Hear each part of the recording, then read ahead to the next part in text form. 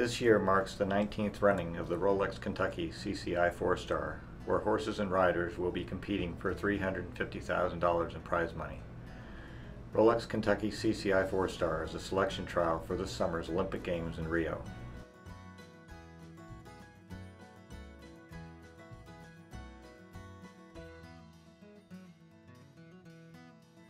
The flower box number 1, the step table number 2, and the open oxer number 3 are all large, inviting obstacles that will get them out of the first field and on their way to the first combination at the Market Moguls number 4 ABC.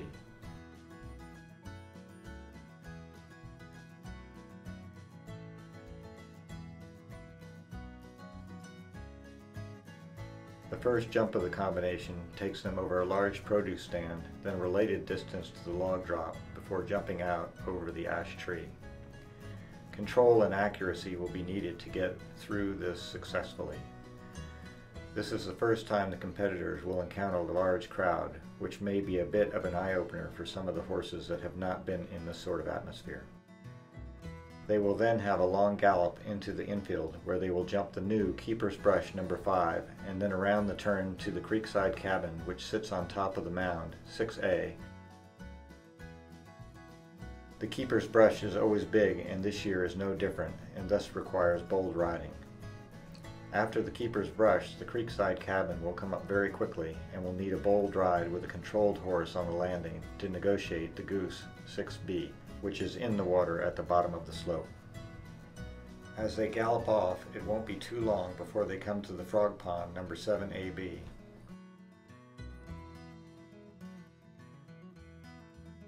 This is slightly different this year and requires a positive ride and a brave horse as they jump in over the log with the drop into the water, followed by nothing but forward riding to get out over the treasure chest at the top of the slope. As they gallop out of the infield to the Cedar Oxer number 8 and then down to the Ditch Brush number 9, both of these jumps are very large in stature and need to be respected. However, most will show how amazing these horses really are.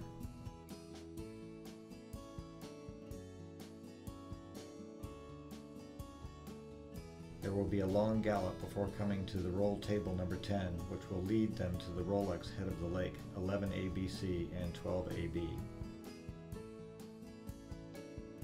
While the approach to the head of the lake is the same as last year, they will need a horse with scope to jump the roll table and then to be able to land with a horse that is underneath them to then take on the hanging brush jumping into the water. While there are a number of strides between the jump into the lake and the brush corner in the middle of the lake, it will come up fast. It is not over yet, as they will still have to land from the brush corner and prepare for the jump up the bank and bounce out over the brush. Riders will need to maintain concentration through this series with a horse that is paying attention and under control. There is a longer option here, however most will go the straight way and only opt for the alternatives if they encounter a problem along the way.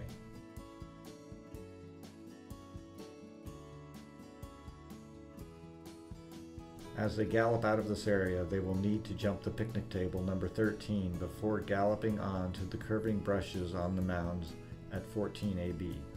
As they head up the hill to the brush at the top of the first mound, the riders will need a willing horse on a rounder, active stride. Jumping in over the first brush, they certainly want to make sure they have their line and that the horse is not on too big a stride, as the second one will come up fast and they could run out of distance. There is little room for error here, and it would be easy to get an unwanted run by. Just after fence 14 AB, the riders will come up on minute 5 of the course. The hollow this year is a little more than halfway, which means there is still plenty of jumping left to do. There is then a long gallop up past the polo field, which will bring them to the pine rails number 15 and then on to the hollow 16 ABC. The cedar roll into the hollow will need to have that active controlled canter with a positive ride in and then down the steep slope, which will bring them to the sod top cabin at the floor of the hollow.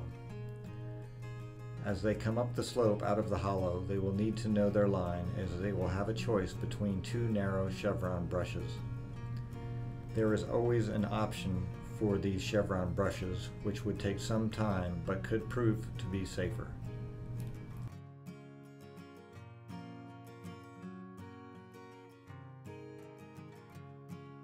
Traveling down the lane, they will come to the double brushes number 17, which are bold galloping jumps, and the riders will have a choice between the two.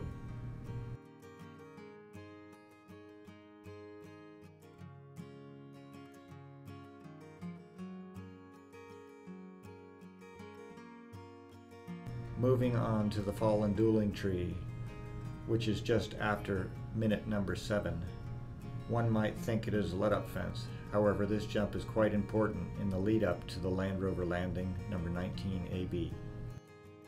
As they land off the fallen dueling tree, they will need to immediately start their preparation for the jump into the water, which will be followed just a few strides later by an open corner. While the horses are well into the course by now, the jump into the water should not pose a problem, but they still need to land with control to keep their line to the corner. If they have a bobble on the landing into the water, there's the alternative corner that could get them out of trouble.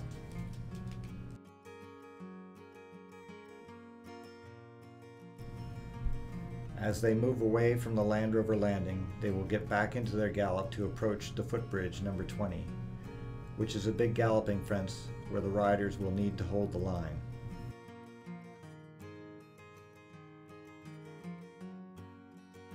Moving up the hill, they will make their way across Marks Lane and then on to the Normandy Bank and Horse Park Barns 21A, B, C. This year they will jump up the bank, and then just a few strides later at the base of the slope they will have the offset Horse Park Barns. The approach to the Normandy Bank is off the right side this year, which should not make a huge difference. However, they will still need the power jumping up the bank and then right away be on the turn to get their line to the barns.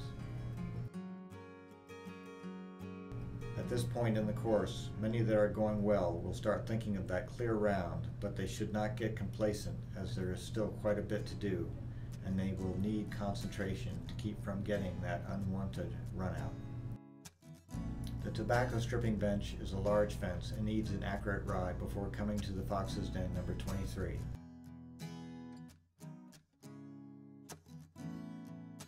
The riders will need to pay attention to the approach to the Fox's Den as it comes through the hedges and will affect the line that they take to the corner. This jump needs patience, as it would be easy to have a glance off. At this point in the course, the horses are on a pretty open stride and the balance is not the same as when you started, which will factor into the thought process when preparing for the jumps on this section. Galloping back down the track, they will come to the Park Question 24 ABC, which has traditionally been earlier in the course. The approach to this type of obstacle is always an important factor, but once over the log, the line must be maintained to jump the ditch and then out over the double brush. While most should go straight through, there is an alternative route that will take time. Cruising back up the hill, they will jump the stick pile number 25 before heading to the water park at 26A and B.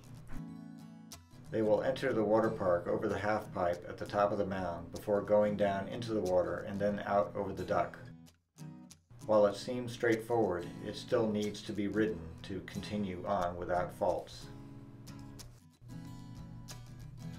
As they leave the water park at 26AB, they will come up on the 10-minute mark for the course.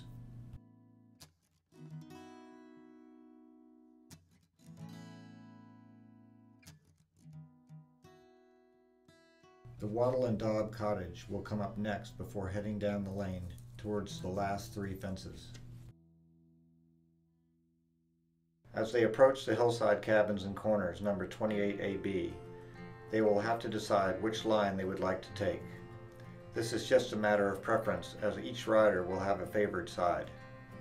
That being done, they will head to the produce stand number 29 and then on to the finish.